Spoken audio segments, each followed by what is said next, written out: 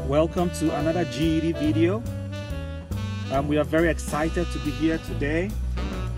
If today is your first time of watching any of our videos, we encourage you to watch all previous videos. We have looked at some very important topics. We've looked at some geometry things that are marvelous if you get to know how to solve them the easy way. We've looked at some word problems. We've looked at some proportion percentages.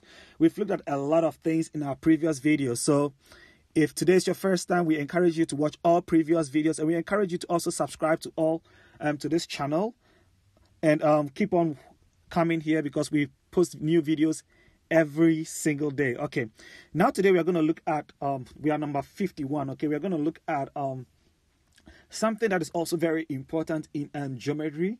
Normally when it comes, it has like 2 to 4 questions with it, and this is the mean, median, mode, and range. Okay, so let me erase this. Okay, so we have these numbers. So we have 4, 5, 2, 6, 7, 9, and 2. 1, 2, 3, 4, 5, 6, 7. Okay, we have these 7 numbers. Okay, so for our question number 51, we are asked to find the mean. For 52, we are asked to find the mode. And for 53, we are asked to find the median.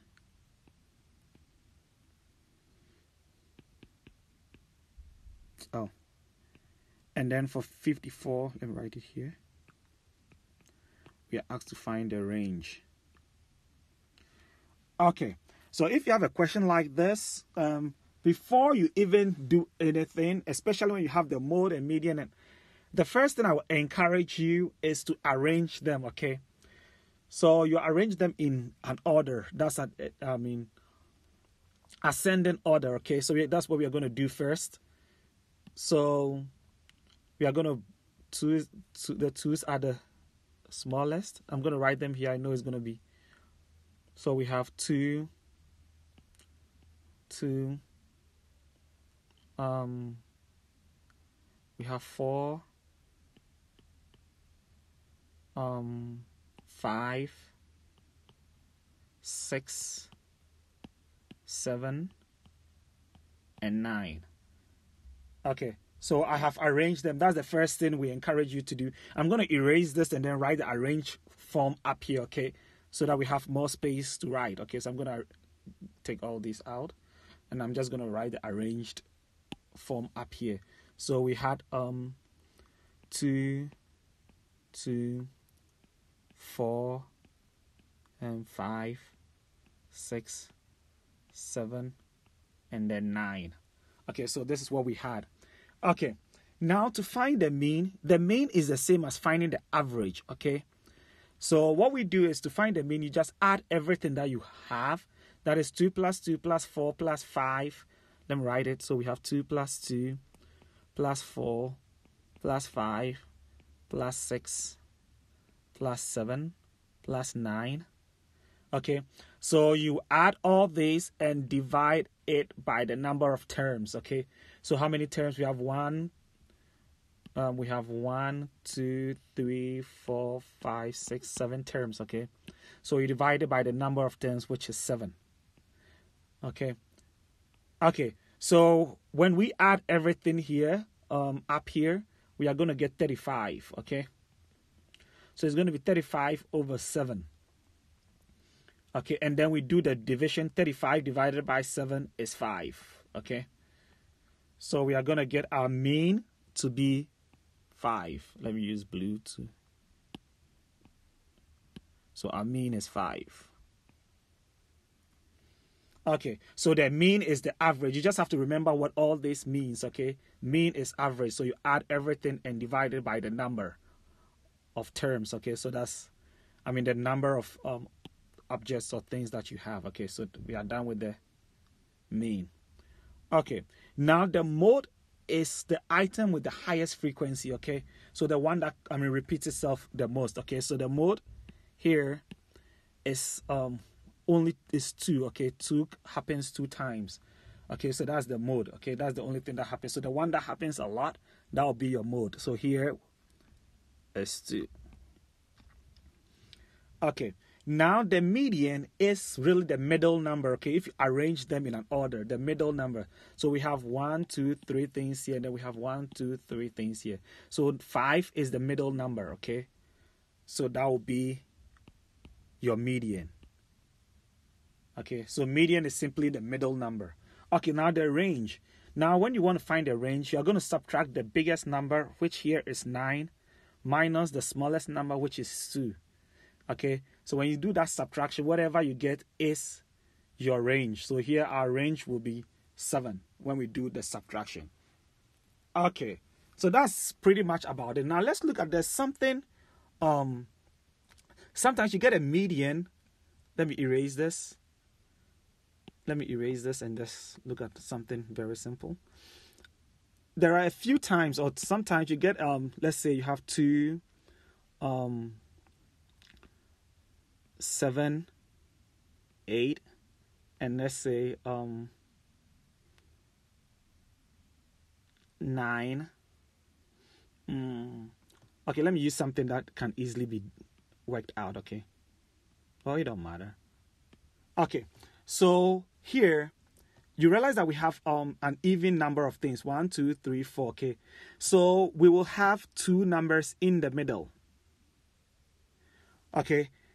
So the median will actually be 6 and 8, okay? So what we do when we have 2 numbers in the middle is that we add those 2 numbers, so 6 plus 8, and then divide those 2 numbers by 2, okay? So that's what we do. So if you have a number that's like between, then you can add the 2 numbers and divide it by 2. So here we are going to get 6 plus 8, which is 14, divided by 2, which is 7. Okay, so the median in this particular question will be 7. Okay, so there are times where you have 2 numbers. You just add the 2 numbers and divide it by 2 in order to get the actual median. Okay, so that's pretty much what there is when we want to look at the mean, mode, median, and then the range. Questions like that comes all the time. But there's one more. Let me erase everything here. There's one kind of question that usually come when you are dealing with word problems, okay? And they can tell you something like, I'm not going to write the whole thing. 54. Okay, say you are told, let's say Michael has a test score, okay? His first test score, he had the first one to be 98. He had the second test score to be 94. And his third test score was 97. Okay, now then you are asked a question like, if he wants to average, or he wants his average test score to be 95. Okay, that's the average. Then we are asked, what must be his score on the 4th test? Okay, so Michael, John, or whatever name they give to you, or however they want to go about it, and they said the person had his first 3 test scores were 98, 94, 97, right? Now, when you have a question like this, it's still an average question, okay?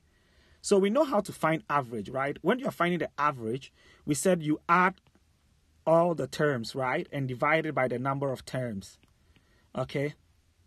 To get the average.